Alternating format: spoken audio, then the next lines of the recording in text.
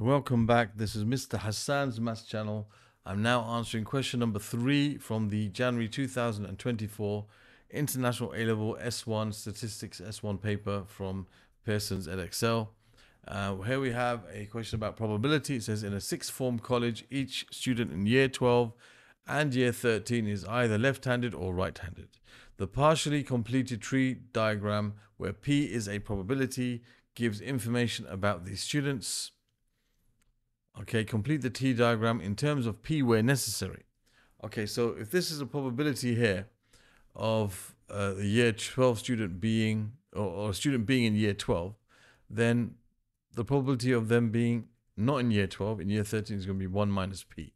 Why? Because it's a sixth form college and every student is either in year 12 or year 13. So if they're not in year 12, then they'll be in year 13. So the probability of them being in year 12 is P. Therefore, the probability of them being in year 13 is 1 minus P.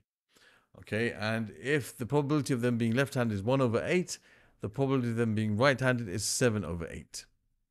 And if the probability of them in year 13, students being left-handed is 1 over 10, the probability of them being right-handed is 9 out of 10. So there is a tree diagram completed in terms of P where necessary. Then it says the probability that a student is left-handed is 0.11. Find the value of P. So let's have a look at these outcomes. Here we have somebody in year 12 who is right-handed and someone here in year 12 who is left-handed. Here is somebody who is in year 13 and he's right-handed, and here in year 13 and he's left-handed, or he or she, whatever. Okay. So we want to find the probability that a student is left, or they told us the probability that a student is left-handed is 0.11.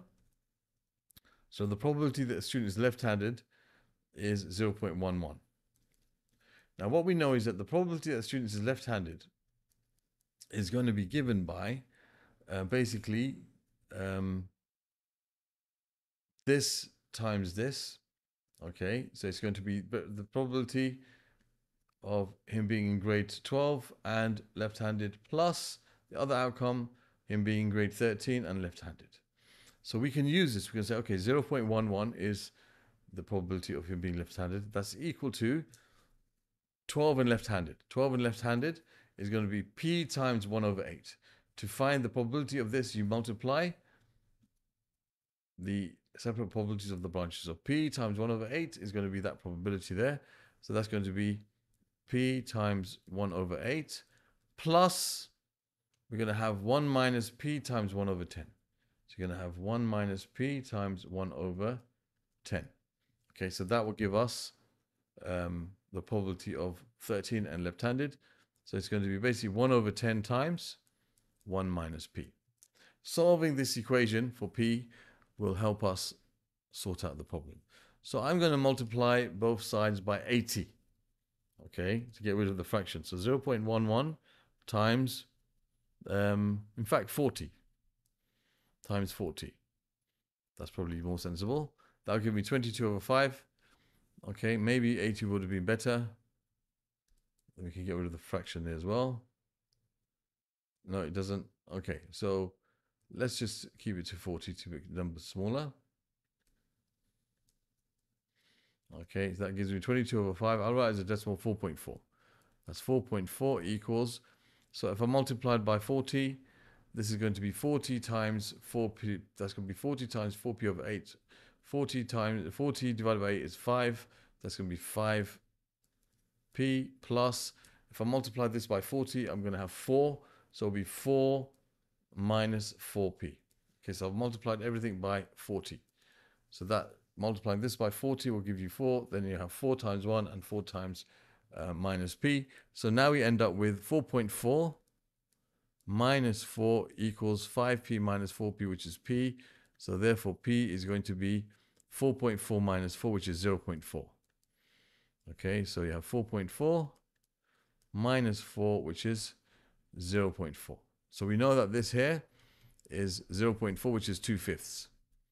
This is 2/5, therefore this must be 3/5.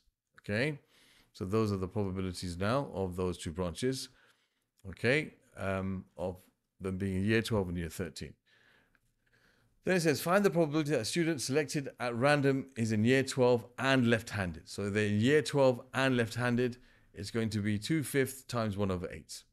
Okay, so the probability that someone is in year 12 and left-handed is going to be the probability of being in year 12, which is 2/5, times the probability of them being left-handed, which is 1/8. Okay. That's going to give you, that cancel that. It's going to be 1/20. Okay, so the probability of someone being in year 12 and left-handed is equal to 1/20. So there's the answer to part C. Then it says, given that a student is right-handed, find the probability that the student is in year 12. So given that they're right-handed. So now our sample space becomes only the students that are right-handed. So we're only interested in the students that are right-handed. We're not considering any other students. That's our sample space. Okay, so that's our denominator. All right, so that will be our denominator. So it says, basically what we've got here is we've got to find the probability that a student is in year 12 given that they're right-handed.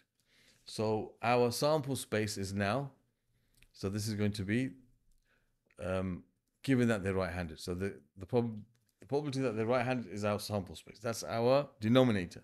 And our numerator is the probability that they're in grade 12 and also right-handed. Okay, the probability that they're in grade 12 and right-handed, which is intersection between grade 12 and right-handed. So if we look at that, grade 12 and right-handed is going to be it's basically these two multiplied.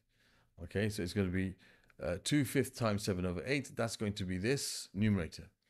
2/5 times 7/8. Okay, that's grade 12 and right-handed. Okay, over the probability they are right-handed.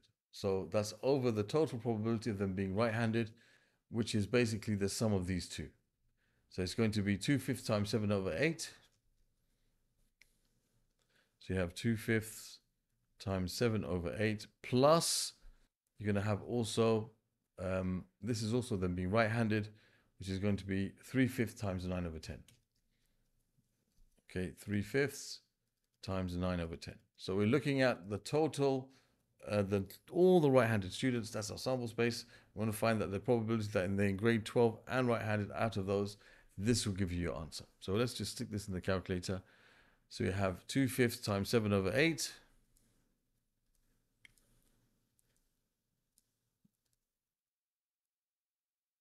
Divided by the same thing, 2/5 times 7/8. Okay, but then added to that is 3/5. Okay, times 9/10. Okay, that gives you the total probability, which is 35/89. 35/89. And there is the answer, that the probability the student is in year 12 given that they are right-handed. Okay, so it's the intersection between 12 and right-handed, which is this, divided by the probability of someone having being right-handed. So that's the end of this question. That's right, that's the end of this question, question 3. A pretty simple, really short probability question. Okay, as I mentioned, this paper is a long paper. There's 8 questions, so that's why some of the questions are a bit short. So anyway, that concludes this question. Other questions from this particular paper can be found in the playlist that will appear on the top of the screens over here at the end of this video. Other questions from the topic of probability can be found in the playlist over here. Specifically probability trees, I'll put a playlist for that here. And you can subscribe to my channel by clicking on this link. Thank you for watching and see you soon.